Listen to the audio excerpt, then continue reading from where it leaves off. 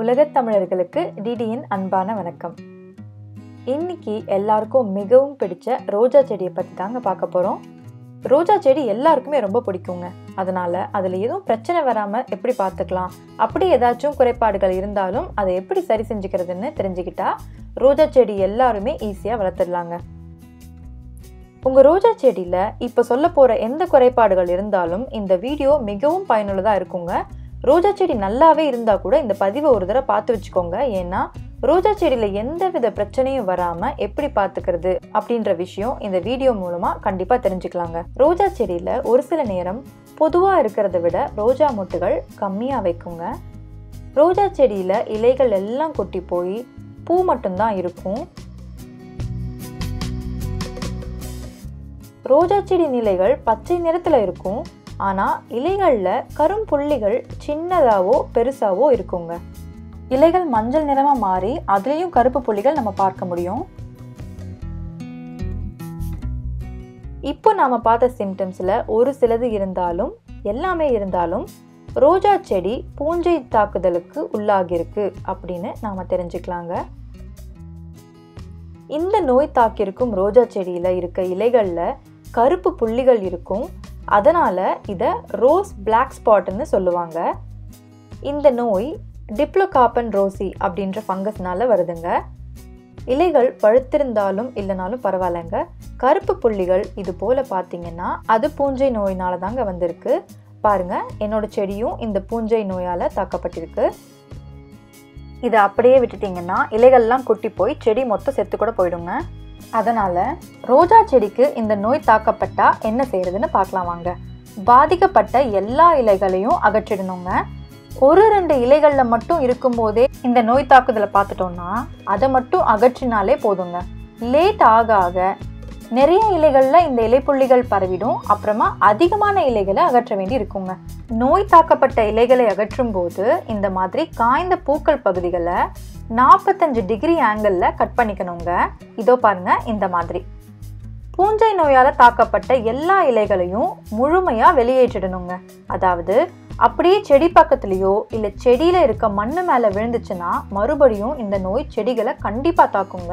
ஏன்னா இந்த இலைப்புள்ளி நோய் காற்று வழியாகவும் தண்ணி மூலமாகவும் பரவக்கூடிய நோய்ங்க. செடியோட தண்டுகளில் நோய் தாக்கம் ஏற்பட்டிருந்தா மழை இல்லாத போது அந்த ரோஜா தண்டுகளை கட் பண்ணி விடணுங்க. இது தோட்டத்தில் வர கழிவு அப்படின்றதுனால நோய் இருந்த செடியின் இலைகளையும் தண்டுகளையும் ப்ரௌன் வேஸ்ட்டாக கம்போஸ்டில் போடலாமா? நோய் இருந்த எந்த பகுதியும் கம்போஸ்டில் கண்டிப்பாக போடக்கூடாதுங்க. அதை நீங்கள் எரிச்சு விட்டுடலாம், இல்லைனா குப்பையில் போட்டுடலாம். கம்போஸ்ட் வீடியோவுக்கு சேனல் வியூவர்ஸ் எல்லாம் நிறைய கமெண்ட்ஸ் பண்ணியிருந்தீங்க. உங்கள் சப்போர்ட்டுக்கு ரொம்ப ரொம்ப நன்றிங்க. இன்னும் ஒரு சிலர் பார்க்கலன்னா இந்த ஐ பட்டனை கிளிக் பண்ணி பாருங்கள்.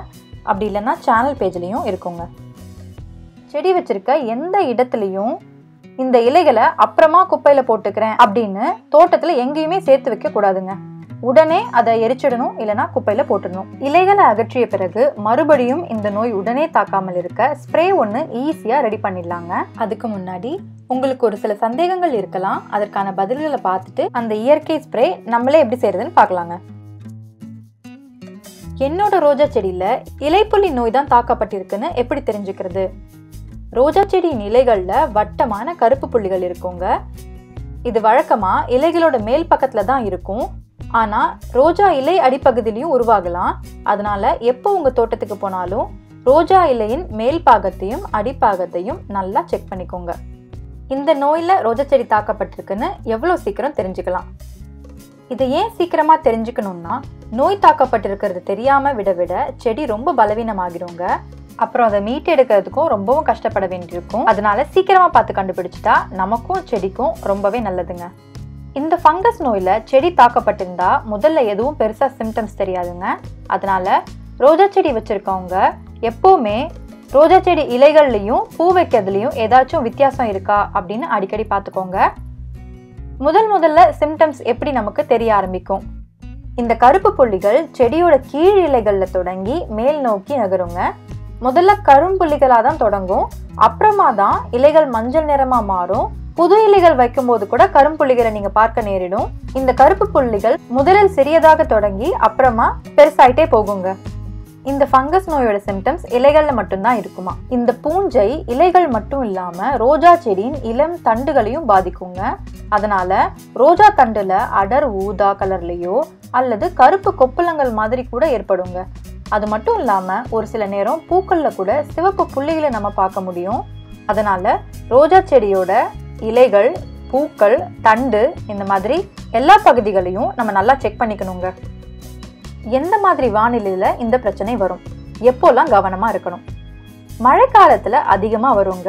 ஒரு சில நேரம் வெப்பம் அதிகமா இருக்கும், அது கூட ஈரப்பதமாகவும் இருக்கும் இல்லையா, அப்போ இந்த பூஞ்சை நோய் வரும். இரவு நேரத்துல குளிர்ந்தும் ஈரப்பதமாகவும் இருக்கும் போதும் இந்த பூஞ்சை நோய் வர நேரிடுங்க. இந்த மாதிரி சமயத்துலலாம் நம்ம இந்த வீடியோல சொன்ன மாதிரி அறிகுறிகள் இருக்கா அப்படின்னு அப்பப்ப பார்த்து வச்சுக்கணுங்க. இந்த சிம்டம்ஸ் எல்லாம் பார்க்காம விட்டா ஈஸியா சரி செஞ்சுக்கலாமா? இந்த அறிகுறிகளை பார்க்காம விட்டுட்டா சரி செஞ்சிடலாங்க. ஆனா ரொம்ப நாள் பார்க்காம விட்டுட்டு கடைசியா வந்து செடிக்கு வேண்டிய வைத்தியங்களை நாம பண்ணும்போது செடி ஸ்ட்ரெஸ்ஸான ஸ்டேஜ்ல இருந்து மீண்டு வந்து எப்பவும் போல நல்லா ஆரோக்கியமா பூ பூக்க ஆரம்பிக்க அதிக காலம் எடுத்துக்கோங்க. அந்த மாதிரி விட்டுடக்கூடாதுன்னு தாங்க இந்த பதிவுல வானிலை அறிகுறிகள் பத்தி விளக்கமா பார்த்திருக்கோம். இந்த பூஞ்சை நோய் வராம இருக்க என்ன பண்ணணும்? ஆரோக்கியமான வீரியமுள்ள எந்த செடியும் எந்த ஒரு தாவர நோய்க்கும் அவ்வளோ சீக்கிரம் ஆளாகாதுங்க. ஒரு சிலர் வீட்டில் பார்த்தீங்கன்னா நல்லா பராமரிச்சுட்டு இருப்பாங்க, அவங்க செடியில எந்த விதமான நோய் தாக்குதலும் இல்லாம மொட்டு பூ எல்லாம் அதிகமா வைக்கும். அந்த மாதிரி ரோஜா செடி நமக்கும் நல்லா வரணும்னா ஒரு சில டிப்ஸ் இருக்குங்க. ஆர்கானிக் ஃபங்கிசைட் ஸ்ப்ரே எப்படி பண்றதுன்னு பார்த்துட்டு டிப்ஸ் என்னன்னு பார்க்கலாங்க.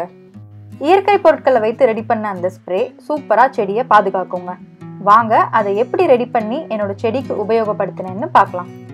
டிடிஸ் சேனல் வீடியோஸ் எல்லாருக்கும் ஈஸியா தெளிவா புரியணும் அப்படின்றதுக்காக நிறைய எஃபர்ட்ஸ் போட்டு டீட்டெயிலா ஒவ்வொரு வீடியோஸும் கிரியேட் பண்ணிட்டு இருக்கோம். உங்க சப்போர்ட் தெரிவிக்க subscribe the channel, உங்க ஃப்ரெண்ட்ஸ்க்கும் ஷேர் பண்ணுங்க.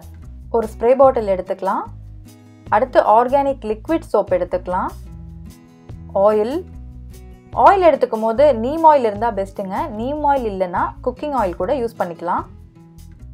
பேக்கிங் சோடா, தேவையான அளவு தண்ணீர், இதுதாங்க இந்த ஸ்ப்ரேக்கு தேவையான பொருட்கள். நான் 2 லிட்டர் தண்ணி எடுத்துக்கிறதுனால 3/4 டேபிள் ஸ்பூன் சோடா ஆட் பண்ணிக்கிறேன். 1/4 டேபிள் ஸ்பூன்ல இருந்து 1/2 டேபிள் ஸ்பூன் அளவு oil, organic liquid soap 1/4 table spoon எடுத்துக்கலாம். 2 லிட்டர் தண்ணி சேர்த்துக்கலாம். 2 லிட்டர் தண்ணி எடுத்தனால தாங்க 3/4 டேபிள் ஸ்பூன் சோடா உப்பு எடுத்திருக்கேன். நிறைய செடிக்கு உபயோகிக்கணும்னா இந்த அளவு சரியா இருக்கும். இப்போ வீட்டிலே செஞ்ச ஆர்கானிக் ஸ்ப்ரே ரெடி. அதிக செடிகளுக்கு பயன்படுத்த தேவையில்லை அப்படின்னும் போது அளவுகளை அப்படியே கம்மி பண்ணிக்கோங்க.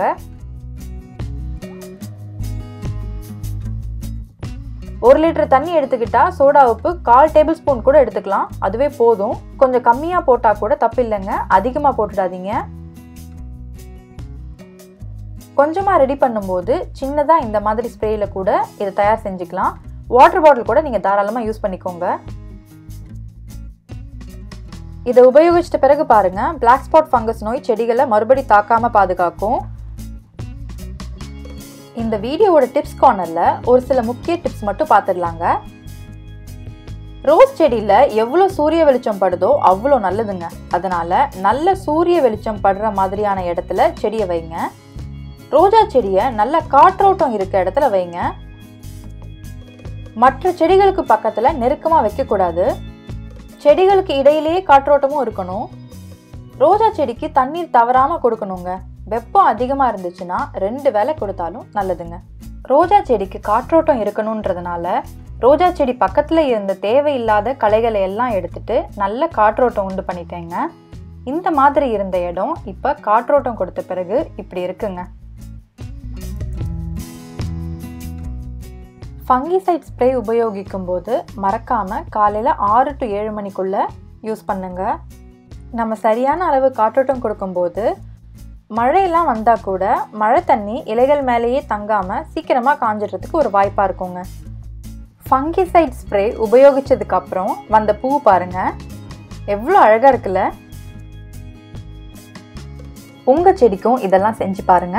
இந்த வீடியோவில் சொன்ன எல்லா விளக்கங்களும் டிப்ஸும் உங்கள் ரோஜா செடியை பாதுகாக்க உதவுச்சுன்னா மறக்காமல் கமெண்ட்ஸில் என்னோட ஷேர் பண்ணிக்கோங்க. இந்த வீடியோவை பார்க்குற மற்றவங்களுக்கும் உபயோகமாக இருக்குங்க.